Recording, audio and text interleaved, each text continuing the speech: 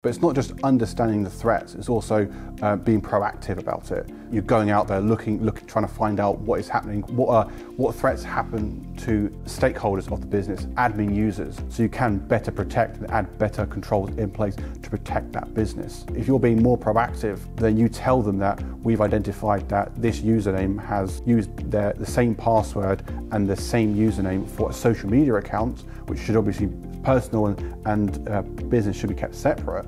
Then you're providing them with insightful information. If you're doing keyword searches or through the internet and you're looking for company names and you find out a news article that says this company has been compromised for doing this X, Y, and Z, and they were unaware of that, it helps them get ahead of that situation before it hits them, so they can prepare better for that.